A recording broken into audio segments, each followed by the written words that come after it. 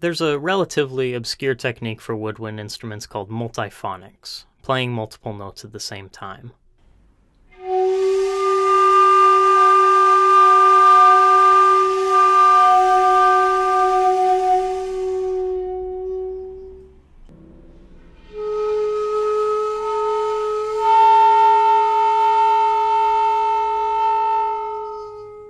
As you can hear, it doesn't really replace multiple musicians playing in harmony. Most multiphonics, especially on the saxophone, sound more like a chainsaw than a musical chord, so the technique is mostly limited to contemporary classical music and improvised solos. Every once in a while, it'll show up as the central gimmick of a piece. Really, the main reason that people learn to play multiphonics is to say they can play multiphonics, because it's hard. And it is hard. It takes strong control of your breath and careful embouchure to be able to pull off. I think what makes it especially difficult to learn is even for people who can do it, it's not very clear what you're doing. You just kind of feel it. If I had to explain what it feels like to play multiphonics, I would say that it feels like unstable equilibrium. An equilibrium is a point where something will stay indefinitely. Mathematically, we say that it's a point where the derivative of potential energy is zero, so a flat spot. A stable equilibrium is one where even if you move slightly away, you'll still get pulled back to the same point. This happens when the second derivative is positive, so the potential is curved up. Think a pendulum hanging down, or a ball at the bottom of a valley. An unstable equilibrium is one where if you move even the slightest bit away, you'll keep moving and never return, like a ball on top of a hill, or a stick upside down in your hand. Generally speaking, to keep a system in a state of unstable equilibrium, you have to fight back against nature. To make a Segway or a hoverboard stand up, you have to engineer an algorithm. To walk across a tightrope, you have to practice. My intuition, based on playing woodwind instruments, is that multiphonics is another case of this. Without even doing any physics yet, a normal note feels like a stable equilibrium, and multiphonics feels like you're always on the verge of being pulled one way or the other. It turns out that my intuition does have a bit of merit, and there is some fascinating physics behind this. So let's learn how it's possible to play multiple notes on an instrument that should only play one.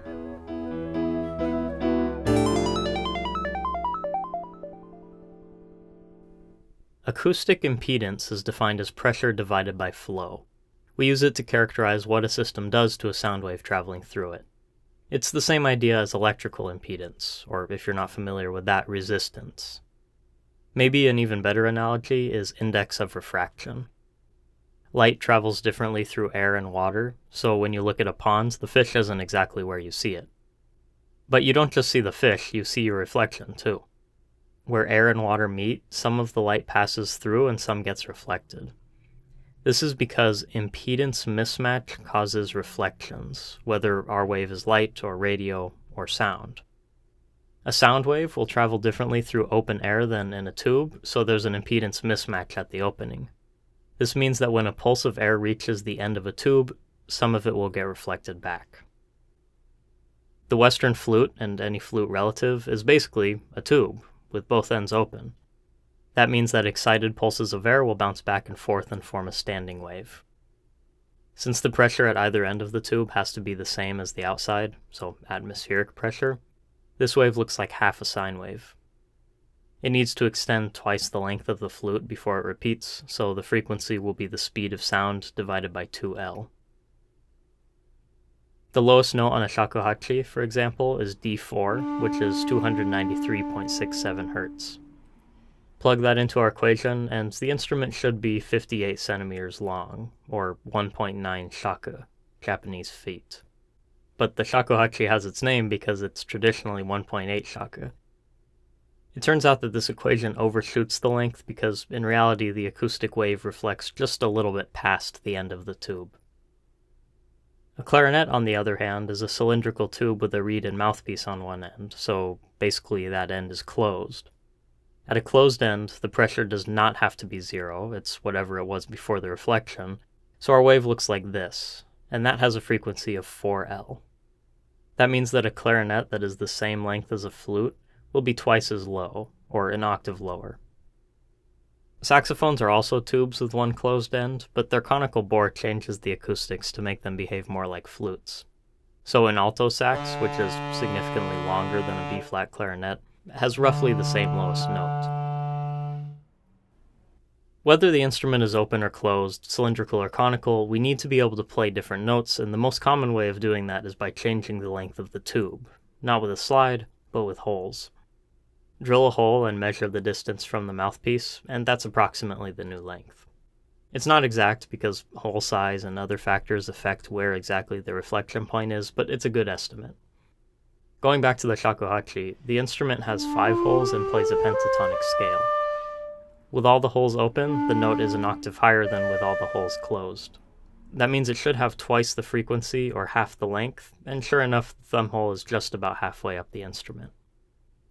If I have my history right, these holes were traditionally placed with even spacing for aesthetic reasons. And when you apply our frequency equation for a flute, this lines up pretty closely with an equal temperament pentatonic scale. Changing the length of the instrument is not the only way of changing pitch, though. Let's go back to our diagram of standing waves in a tube. We know that a flute has to be this frequency because this is the sine wave that fits the boundary conditions. Both ends have to have an acoustic pressure of 0. However, this is not the only wave that fits. We could double the frequency, and that wave also fits. We could also triple the frequency, or quadruple it, or multiply it by any integer, and it still fits. These multiples of the fundamental frequency are called harmonics, and they are the primary way that woodwind instruments extend their range. By keeping all the lower holes closed and opening just a small hole halfway up the instrument, we force that spot to be at atmospheric pressure, so the note that plays is the second harmonic. Opening that hole isn't even really necessary. On most wind instruments, the musician can play different harmonics by changing their embouchure.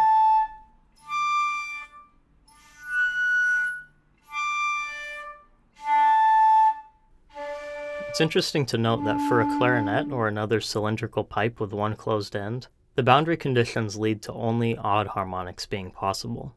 This is the main reason for the difference in tone between a saxophone and a clarinet, and it's also the reason that a clarinet doesn't overblow to an octave, but to an octave and a perfect fifth. We now know that opening a hole can either change the effective length of the pipe or force a different harmonic. So what happens if I use one fingering, and then I close not the next lowest note, but a hole below that? How will it affect the sound? Theoretically, the first open hole should become a reflection point, or a zero pressure node, and the first of the lower open holes should also become a reflection point. That would mean that 2 completely different pitches that are not harmonics of each other would be able to resonate in the pipes at the same time. That would give us multiphonics. So let's see what really happens.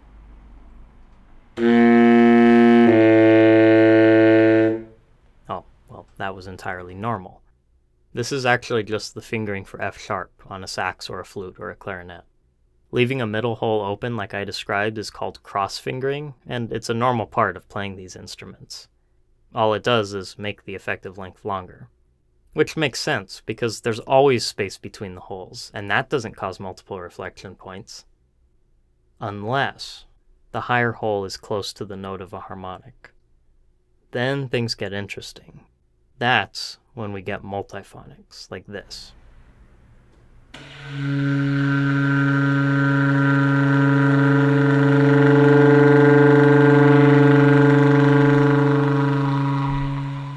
I hope I've done a good job of teaching you so far that the acoustics of wind instruments is highly dependent on geometry and other factors that make it difficult to predict.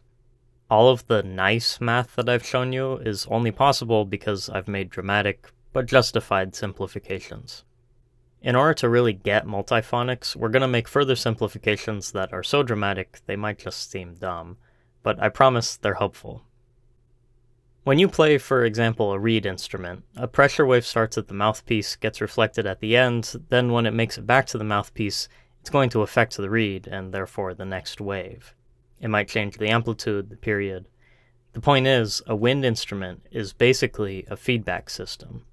the output gets fed back to the input and changes the next output.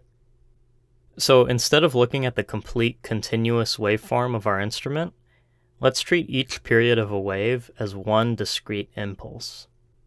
Before reaching the mouthpiece again, each impulse loses energy to things like the sound leaving the instrument, so we subtract a bit each time. This model is called impulse pattern formation, and even though it doesn't handle things like the shape of a wave or certain instruments' tone, it does handle the way a note evolves quite nicely. And that's what we're interested in for multiphonics. Like I showed you before, most multiphonics involve cross-fingerings and multiple openings in the pipe. So we say that instead of one reflection point, there are two, and both of them cause feedback. This makes our equation a little bit more complicated, but not unmanageable. To see how this system evolves, we pick a value for G to start with, then pick our other parameters, alpha, beta 1, and beta 2. Alpha corresponds roughly with blowing pressure, and beta 1 and beta 2 represent the relative lengths between holes. Then we iteratively calculate this equation to get each new value of G. Here I've picked values for each of those, so let's see what happens over time. As you can see, we start with what looks like no discernible pattern, but eventually G settles on one constant value. This is quite a bit what it feels like to play a wind instrument sometimes. You don't notice it as much with higher instruments, but for bari sax or contrabass clarinet or tuba, you can feel a bit of chaos before a note settles, and you have to practice to eliminate that. In math, we call this transient behavior. I said earlier that alpha represents blowing pressure, so what happens if we decrease it just a bit? Let's see. That's it! Just like before, we start with some transient randomness, but once it settles, it alternates between two different values. This is our multiphonics. We can even take this a step further. Let's do this same thing for a certain value of alpha, then run it until we pass all of the transient stuff. Then we'll record the value or values that it settles on and plot them on a graph. Let's do this for many values of alpha to see what happens as a musician gradually changes their blowing pressure while using a multiphonic fingering. At a certain pressure, the IPF abruptly splits into two notes. Let's lower the pressure even more. At a low enough pressure, we get chaos. What we've just created, by accident more or less, is called a bifurcation diagram, and it's very typical of a chaotic system. It's got quite a few visual similarities to the bifurcation diagram of the logistic map, for example. In my last video, I introduced chaos theory through the dyadic map, and although it's easy to prove certain properties about it, it does not have any parameters, so we can't make a cool diagram like this. I worry that an intro to chaos isn't complete without it, so if you've watched both videos, consider yourself introduced. Impulse pattern formation only considers discrete values, but if we take an existing waveform and scale each period to the ratio between the current and previous values of G, then we can neatly sonify the sequence that we generate. By gradually changing the value of alpha throughout a sample, you can even mimic the way that a musician starts a multiphonic and hear the bifurcation happen. Here's an example that was made by the authors of this IPF paper. First, a recording of an actual clarinet.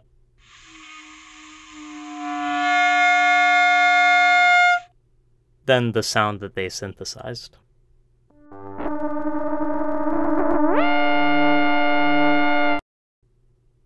To end this video, I've used the IPF to mimic some of my own multiphonics. Thanks for watching.